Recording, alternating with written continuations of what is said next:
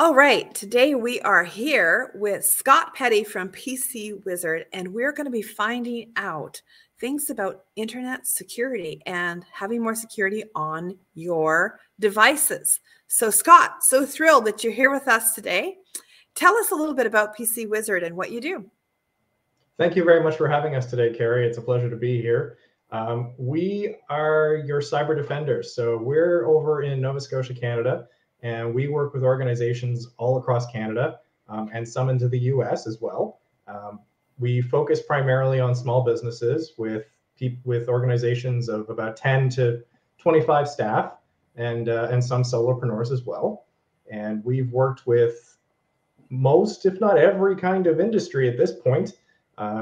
Been doing IT since early 2000s and background in networking and server administration, workstation administration, cloud, email, security as far as password management is concerned, backups.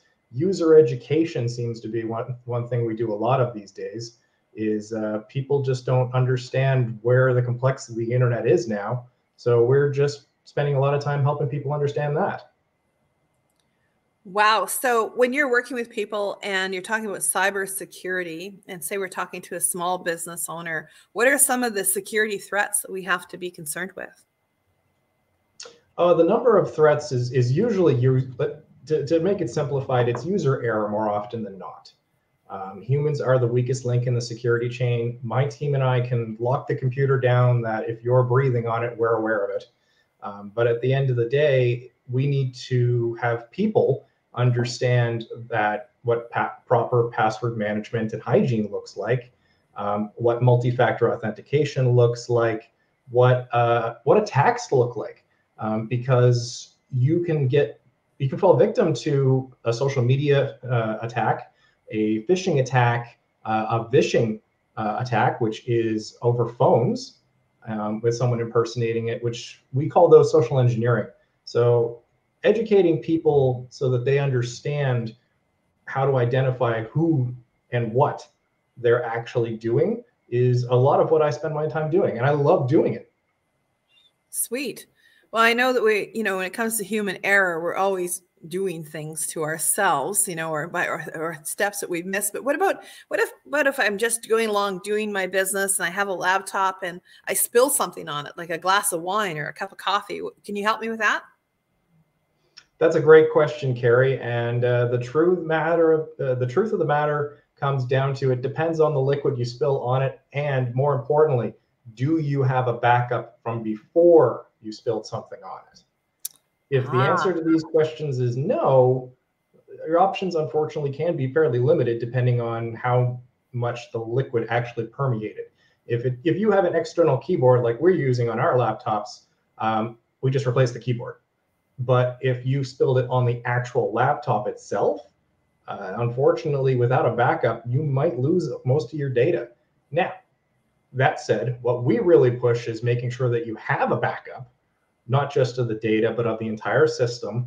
And if things go sideways and you destroyed the machine, which if you spill coffee on a computer, more often than not, you're getting a new computer, which is fine because your data is going to be backed up properly. In some cases, we'll get you to do it on premise with an external drive. We'll also do it into a cloud backup with our partners in Canada, which have data centers in Toronto, Montreal, and Vancouver. So then it just comes down to how quick does your internet allow us to download a fresh copy? Nice. So you can get us back up and running right away if we've had this protection in advance. Yeah, and it's actually really easy to build it and get it set up and test it, which is the other part that a lot of people will do. We have had organizations approach us that had a backup, never tested it. And when they needed it, it didn't work. So we make sure that all of our testing happens on a daily basis for most of our tools, weekly tests and/or monthly. So we can tell you if the backup didn't work, we're taking another one. Stop everything we're doing. We need to find out why it didn't work so that we can get it working. But that's pretty rare. It's usually I've never heard of anybody testing it, but of course, why wouldn't you? I mean, this makes sense that you'd want to make sure that it works before you have to have it working. if you've never tested it to validate it works, it doesn't. Wow. So what do you do for me for information security, about protecting my information? How can you help me with that? Well, that's going to come down to the particular kind of information in question. Once again, the very first thing is education. If we can teach you how to use your information properly, the tools to use it with, what would be a weakness, and that comes down to us observing and working with you over time to be able to identify that you may be doing something and not realize there's a better way or a more secure way to do something. I realize I can't give you an exact answer to the question because the internet is a vast, it's massive. So how people do things is different from person to person and tool to tool. So by working with you over time, we learn your habits, your methodology, and the tool you're using. Because some tools have very interesting methods of doing things, and we just have to adapt to that. So we can give you the basics and then build off of those. And that's where you really start building a security stack, is building on everything. Nice. Well, it seems that, there's more and more attacks happening all the time in different ways against our information, against our computers, hacking. I remember talking to you once and you said, have you been hacked? Do you know if you've been hacked? How often does it happen that we've been hacked and we didn't even know?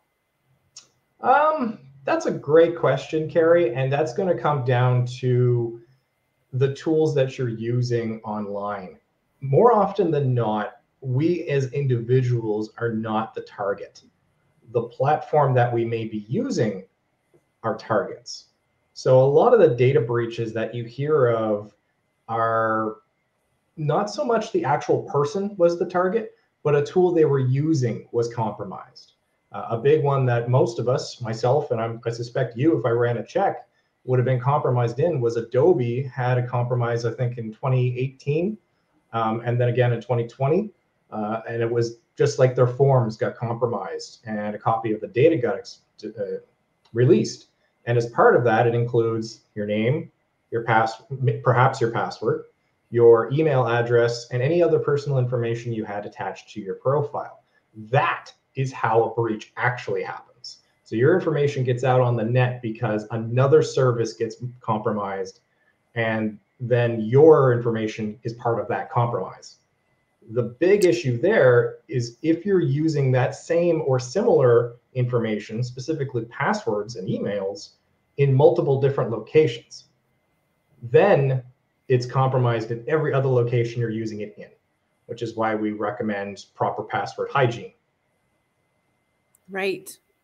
Yeah, I remember some very big institutions and stuff have been hacked and information has been compromised, and we sometimes don't realize how that affects us. I remember one time going in for an appointment somewhere, and they said to me at the appointment the name of my then boyfriend, now husband. And I said, how do you know that? Because I don't have him in your system. He's never been in your system before. And then I started thinking about the only place that I had ever listed him as, a go-to number. And so I immediately contacted them and said, you've been hacked, because there's no way that this other place knew this information, except it's the only place online where it's exposed. And sure enough, they looked into it, and there was actually something that came out in the news about 3 weeks later about how that organization had been hacked. My phone number, I probably tipped them off, because it just made sense to me. It was suddenly I realized that how did anyone have this? And I think that's going on all over the place, and we don't know that it's happening, and then we're affected by it. Is there anything that you can tell us about what to do once those things have happened? One of the interesting things that people don't realize as far as a data breach is concerned is it takes 47 days on average before a breach is known. So even my team, when we're protecting a client, we typically don't know of it the day of. We usually know of it after the fact or several days later, depending on the sophistication of the attacker. To be clear, if the attacker is not very sophisticated, we usually catch them right away. Like, it can be, I caught one guy in like 30 seconds, and then I caught another guy a couple hours later. but I had the full logs to identify what they did, when they did it, how they did it, and what they were trying to do to be able to catch them, lock them down, stop them, and undo the damage before a breach actually happens. Yeah. And that's the key thing. And that's the part that is the hardest part. IT security is a cat and mouse game. And more often than not, we are on the losing end of trying to catch somebody. So the best you can ever do is lock as many security holes up front as possible, be diligent, and keep testing it, which is what we really strive to do with our clients nowadays, is just keep trying to break it. Because if we can't break it, then hopefully nobody else can either. And if we can, we fix it. So you kind of hack into the client's thing to see if it can be hacked. And if it can't be hacked, then you got a heads up on that you got a good system going. Yes, that's pretty cool. And we partner with organizations that are much more skilled at doing that all day, every day, and have them do that as well, so that we can be the defending part of the equation. And then they would give us the information on, hey, we were able to identify this is a weakness in your environment. Okay, cool, thank you. Now we can speak with the vendor, and if there's a security patch, we apply the patch, we then run the same test again. The test failed, or I guess succeeded in this case, because they couldn't get through. And then we know, okay, we're good for now. Let's try another test, make sure everything else is good. And it's an ever-going cycle. And that is the IT world of modern 2023, that this is the way it works. That's fabulous. So if you were giving a solopreneur, a small business owner advice, tips, preventative tips, could you list, 1, 2, 3 things that they should be doing up front that would help them kind of set things up for success for themselves? Well, I would say number 1 and 2 is call me. And number 3 would be password hygiene, which we would highly recommend a trusted password manager. From there, it's backups. From there, it's keep documentation on what you actually have in your environment. So many clients approach us and have no idea what they have, whether it's computers or software, or who physically as a human has access to what information. So we would then educate people on what's referred to as the zero trust model and zero access models, which is people and machines are only allowed to access what they need to, when they need to, and block everything else by default. Right. If you block everything, in theory, you're protecting everything, because nobody can do anything. But is it hard then to conduct business because you've got everything blocked up? No, because a business only should be doing what they need to do their job. And because computers and IT is such a complex environment, if you don't block everything else and only allow specific things, you'll never know what your threat landscape looks like, because anything can walk in the door and you'll never know where it came from. Wow. Well, that's super cool. So yeah, we're going to put your contact information underneath this video so people can reach out to you. And, can they have like a consultation with you first to find out more? Yeah, we are happy to offer a free audit and a free chat. Just get on Zoom and talk to people and see where they're at. We work with organizations that have no IT. We work with organizations that have IT, because no IT provider can do 100%. So we'll even work with other IT people. We bring in other IT people to help our clients.